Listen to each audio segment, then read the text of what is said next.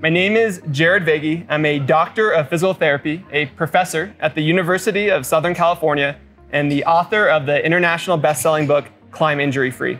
I'm here with Adidas Terrex athlete, as well as 5'10" athlete, Jon Cardwell, and we're talking today about upper body stability and reach while climbing. Jon, tell us a little bit about that.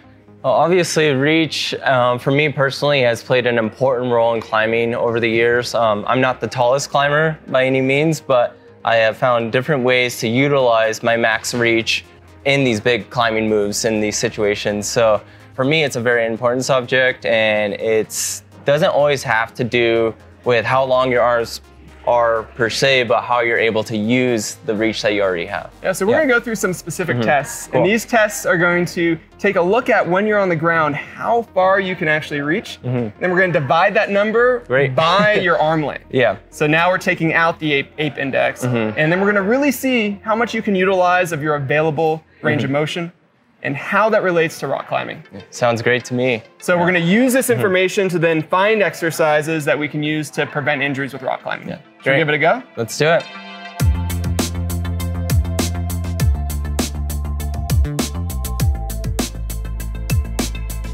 In order to perform this test, you'll need to draw a Y on the ground, and the best way to do this is with tape.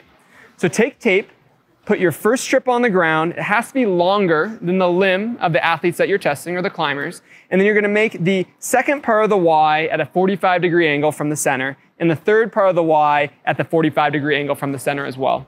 You'll need a pen as well as a tape measure so you can mark and measure how far the climber can reach.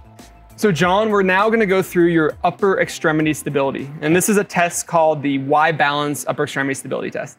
So with this test, you're gonna test to see how far you can reach. So go ahead and get started. You're gonna place your thumb right behind this line and bring it in close towards your palm. You're gonna, in a moment, go into a plank. In the plank position, you want your feet about hips distance apart. Okay. When you do the test, you'll rotate these fingers outwards and slide them as far as you can down that line, and you have 3 sets to do it. Okay. And with this, the test ends if you put your palm on your left side into the ground, or if you lift either leg. Okay. Go ahead and give your best reach. Go for it, go for it. Nice. So there's 1. We've got 2 more.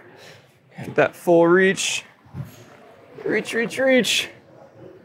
There you go, number 2. And then third one. Maximum reach, we'll take the average of those 3. And excellent. Take a break. Okay. How was it? Good. Tiring. I'm using a lot of force on the right side shoulder. Yeah, you're really working on that right side. So now we're gonna advance this and go to the next level. So you're gonna be in the same exact starting position, but you're gonna slide your arm down the second part of the Y. Okay. So go ahead and give that a go. And to clarify, my left arm? Yes, you're gonna reach your left arm, right stays the same, and go ahead and we'll do 3 times. Okay. Get a good reach. And there's 1. Reach, reach, reach, reach. 2.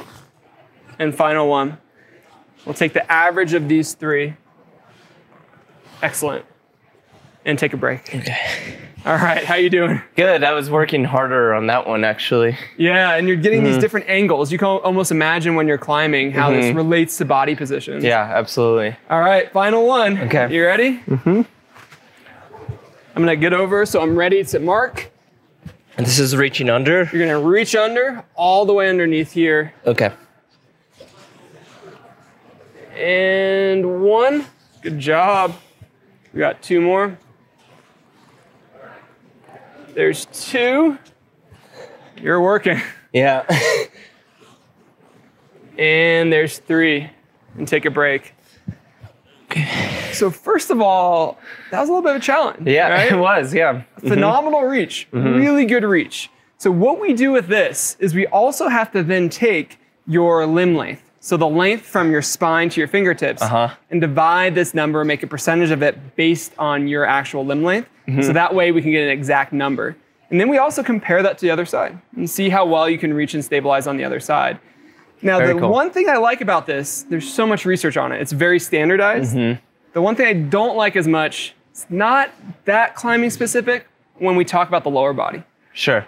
Yeah. So here, the lower body, our legs are straight. Our legs are bent when we climb. So how would you position yourself if you wanted this to be a little bit more climbing specific?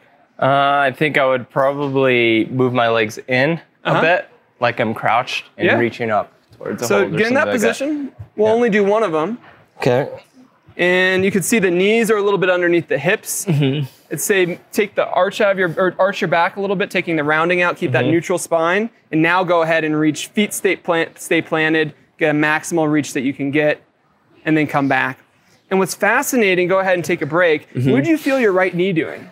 It was lowering down. It was lowering down, and then it was also going out to the side. So you were offsetting how far you were reaching with your lower body. And that's what we really do when we climb. So another way, you can even let the climbers take their feet off the ground and flag in this position. There's plenty of ways to assess. This is a nice way to assess your upper body stability with reaching. So the quality of the motion is as important, if not more important, than the actual amount that you can reach. So I want to show you guys one thing, how to do this a good way with good shoulder blade stability, and how to do this a bad way where maybe you're cheating or compensating. So John, go ahead and take your shirt off so we can see your shoulder blades. And we're going to line up in that same position.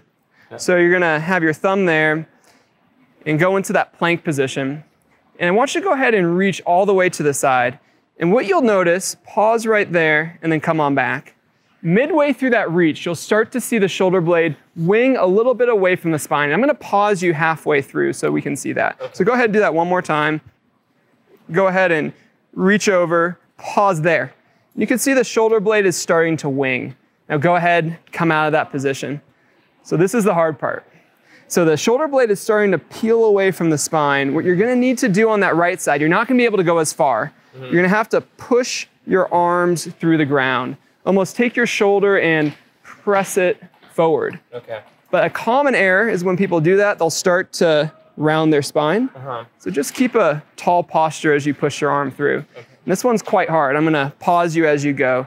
So go ahead and reach, pause. Now push through higher there, a little arch in your back, and that's it. Take a break. How was it? Definitely harder. It definitely makes it more challenging, and it may limit how far you go, but we want to be able to visualize that shoulder staying nice and stable. So in order to perform the upper extremity Y balance test, which is a measure of how much you can use your ape index, we're going to measure from the base of your neck to the tip of your finger. So go ahead and turn around in this position. We're going to find C7 on the back of the neck, so this prominent vertebra. Bring your arm out to the side so your hand is in line with your shoulder. I'm going to make a measurement from that C7 to the tip of the finger, and that's going to be 33 inches. So this is going to be a number that we're going to use after we get your reach to then normalize this for your ape index. So John, we took your reach, and this was your medial reach, and you got 47 inches on average. Then we took your measurement from your spine to your fingertips, and we got 33 inches. So we take 47, divide by 33, high level math, 1.4. 1.4, yeah, so 1.4. So ape index now is taken into account. So what this means is your medial reach number is 1.4. And you can compare that to someone who has a longer arm wingspan, a shorter wingspan, and that ratio and that number is going to be the same. And you can also compare that to your opposite side. So how did you do so well? Because average is about 0.9, and you got 1.4. How do you do so well with this? You know, I don't think I consciously worked towards strengthening my body for that specific reason, but over the years, I started implementing ring exercises, kind of gymnastic style workouts to strengthen my shoulders so that I could prevent injuries and things like that, just to improve overall strength in my shoulders. And I guess in turn, that has actually improved my ability to reach out wide and stay stable while being wide. Yeah, so that probably translates to the rock wall as well. Yeah, absolutely.